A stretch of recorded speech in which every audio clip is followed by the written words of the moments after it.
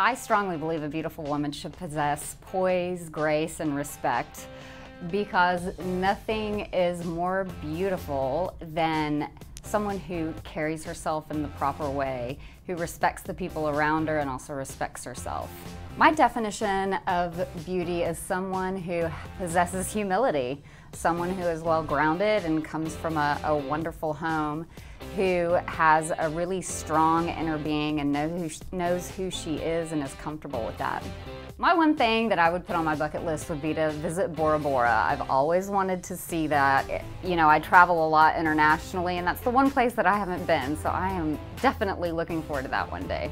I'll do it, I promise.